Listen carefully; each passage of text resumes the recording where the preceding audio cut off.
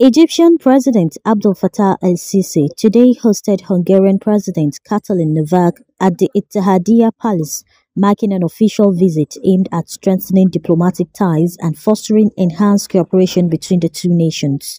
The meeting, held in the prestigious setting of the Ittihadiyya Palace, which underscored the vital importance of bilateral relations, also discussed regional and international issues of mutual interest. It highlighted the ongoing dialogue and cooperation between Egypt and Hungary, showcasing the shared commitment of both nations to cultivating robust diplomatic ties. Speaking on the situation in the Gaza Strip and the Palestinian territories, President el-Sisi and President Novak stressed the need for joint dedication of Egypt and Hungary to addressing critical issues and working towards peace and stability in the region. On economic cooperation, both Egypt and Hungary expressed interest in exploring potential avenues for joint ventures and trade partnerships that would create a mutually beneficial economic landscape that fuels growth and prosperity in both nations. Kani waa Premier Wallet. Lacag ugu dir saaxiibkaaga.